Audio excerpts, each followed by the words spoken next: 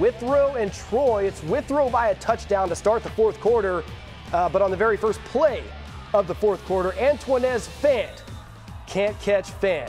It's 22-7 Withrow after they get the two-point conversion. Winner of this game gets top-seeded Piqua next week. Troy's last gasp here, throwing to the end zone, trying to cut it to a one-score game, but nobody's there.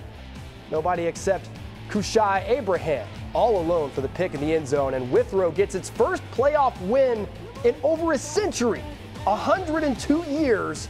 Congrats to the Tigers. They win it 29-7.